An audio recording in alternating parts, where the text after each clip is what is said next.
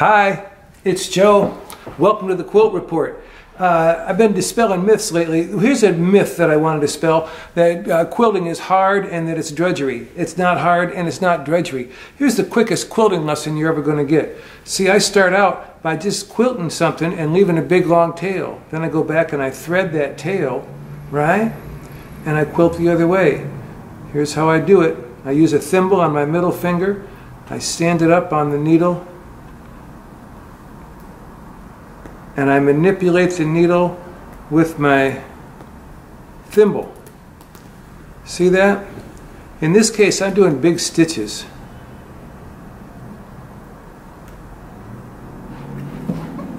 Let me go close up and I'll show you this from a closer angle.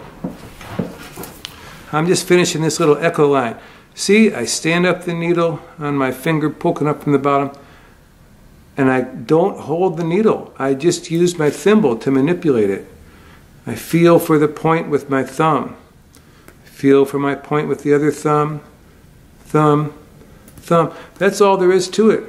2 or 3 stitches, 4 if you're lucky on there, and pull it through.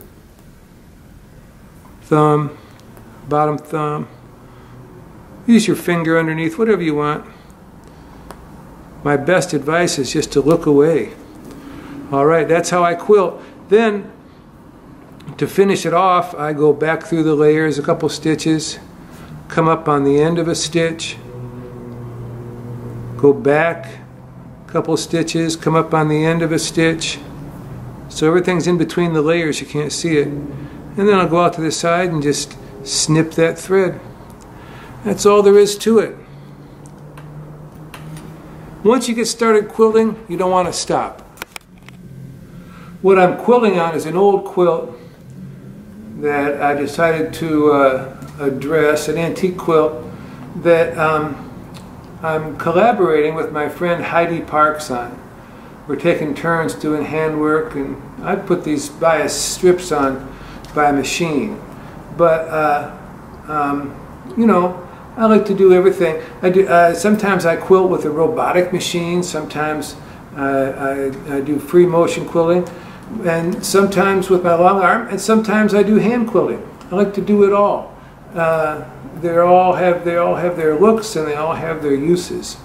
To me, hand quilting is a joy and a privilege. It's so easy to just sit here with the quilt in my frame. If you want to know how to make your own quilt frame easily and quickly, you can get my video from Amazon called Basting and Quilting in an Old-Fashioned Frame. It'll show you how to make a frame. It'll show you the quilting stitch. It'll show you how to baste or quilt in an old-fashioned frame like this. Make one for about 35 bucks in a couple of hours. So you can do all of that, figure out how to staple your fabric onto the boards at the ends here, and have yourself a ball. I just don't want you to discount hand quilting, okay? Try it out sometime. It's fun. All right. Thanks for stopping by. See you later.